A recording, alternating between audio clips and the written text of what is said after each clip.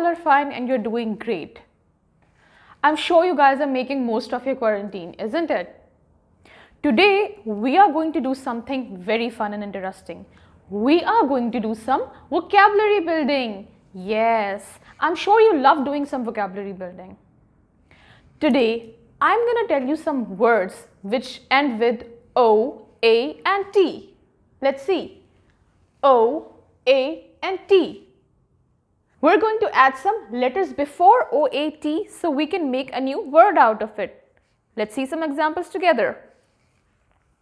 Here we have O, A and T. Can you guys think of any word? Yes. What if we add G or G before it?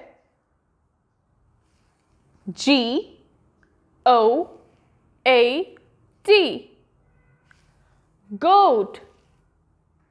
You saw that we added G before O, A and T to make a new word out of it.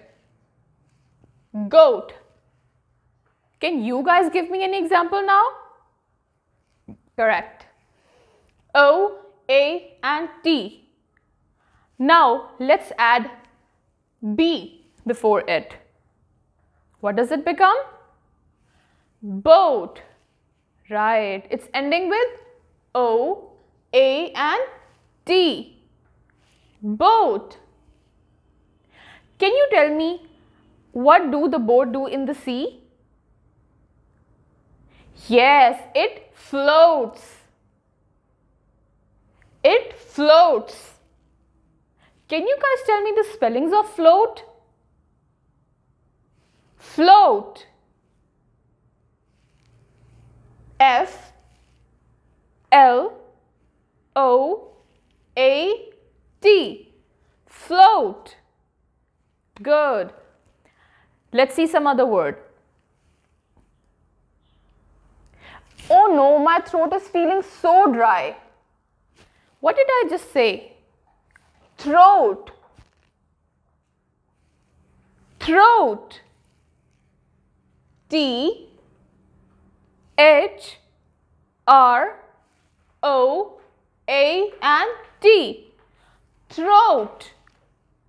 You guys saw that it's also ending with O, A and T. Now, I want all of you to make some words on your own which ends with O, A and T. Alright, I hope this was very easy and fun for you to learn. Take very good care of yourselves and watch the video again and again to understand the concept properly. And don't forget to subscribe to our YouTube channel, which is The Country School Pakistan. Until then, take care. Bye-bye.